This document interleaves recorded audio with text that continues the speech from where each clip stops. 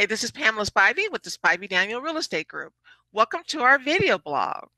Today's topic is why it is important to purchase an investment property. But before we get started, if you're thinking of buying or selling, feel free to click the link below and we'll make sure that we contact you.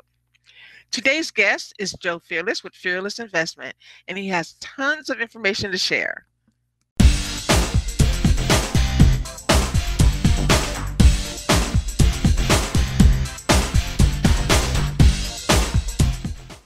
Today we're here with Joe Fearless with Fearless Investment, and today we're going to discuss why it's important to purchase an investment property. Welcome, Joe. Hi, thanks a lot for having me. So tell us a little bit about your background so the viewers can hear about you. Sure. Let's see. I graduated from Texas Tech University in 2005. Went straight to New York City after that. Was in advertising, climbed the corporate ladder, investing in real estate on the side.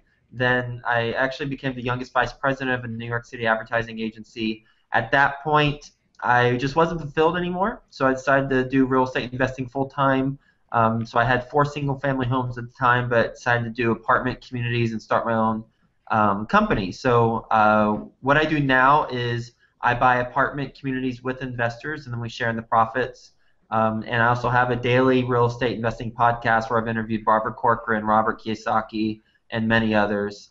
It's called The Best Real Estate Investing Advice Ever. Wow, that's great. So you can go ahead and start and just tell us a little about why you feel it's so important to purchase investment property. Well, I'd say it really depends on the individual. Some people it might not make sense. For others, it does. I'd say generally speaking, investment property is a great way to diversify your portfolio of investments.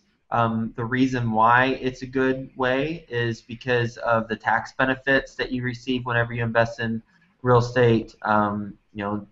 Paying down the principal on your mortgage payment builds equity in your property, and as well as the ongoing cash flow on a monthly basis that you get, assuming that you buy it right.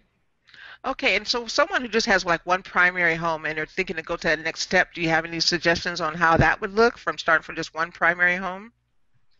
Yeah, again, it depends on your goals, but if I were to pick one approach that I think would be most applicable to the most amount of people, then what I'd say is look at living in one side and renting out the other side. You can get the most favorable financing for that as long as it's 4 units or below, so 2, 3, or 4 unit, and you could essentially live rent-free or mortgage-free because you would be living in one side, say it's a duplex, living in one side, getting rent for the other, which in theory could cover all of your expenses, and you're living rent-free or mortgage-free while you're building equity and getting cash flow. You might even get some cash flow because you might have a higher rent than what your expenses are.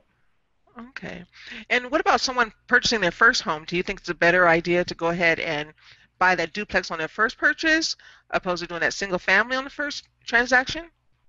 It depends on the goals of the individual, but generally speaking, yeah, I think anytime you can live rent-free or mortgage-free and use that money to save up and buy a next property, then that would be the best approach. And even if you don't take that approach, then at least think of what happens when you sell, because if you are able to continually keep the properties that you buy, and then when you upgrade, assuming that you upgrade for family or whatever the reasons, if you keep that first property for investment, then you can continually build a portfolio, albeit slowly, but you can build a portfolio that way.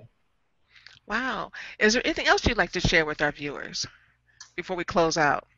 I think one of the things I did whenever I was learning how to invest and the importance of investing was I just immersed myself with books and now podcasts as I continually invest and I do apartment communities.